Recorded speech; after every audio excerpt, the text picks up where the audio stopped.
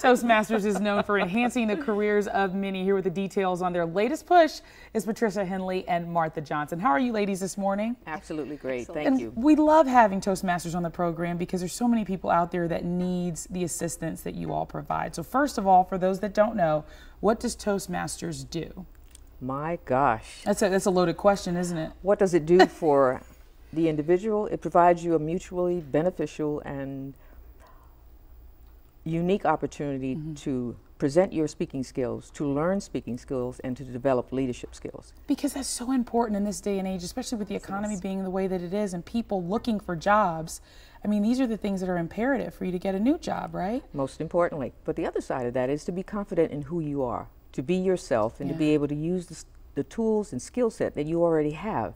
Toastmasters helps you to enhance that by developing a trust in those who listen to you and being able to bring forth whatever your ideas are on any particular topic. We have people who come in who are lawyers, doctors, judges, Right.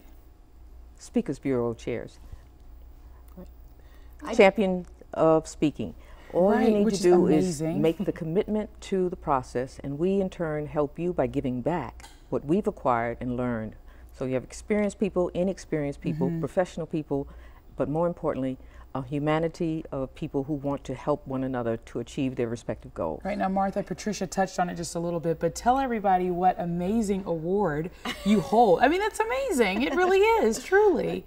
Toastmasters does speech competitions throughout the year, and just recently they had a humorous speech competition, and I competed at a club level, then an area, and then District 58, which is South Carolina. Right. So the competition started, I think, in August, and the finals were in Charleston last month on the 15th.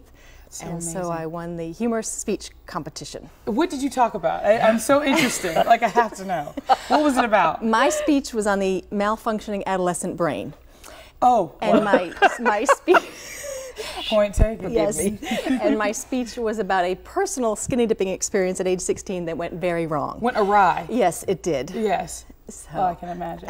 Anybody skinny dipping, anybody, not just you, but anybody, it could go awry. So that's right. If we want to learn more about Toastmasters, where can we go? Maybe a website or more information? The website for Toastmasters is on the screen. Okay. Please contact either the Speakers Bureau, the district governor, any member of Toastmasters will be glad to give you information. There are clubs all around the state.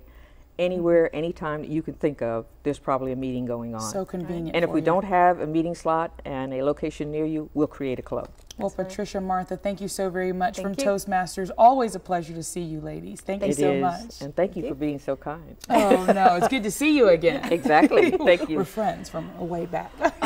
And the Charleston Animal Society is here to introduce us a pet of the day. That's coming up next.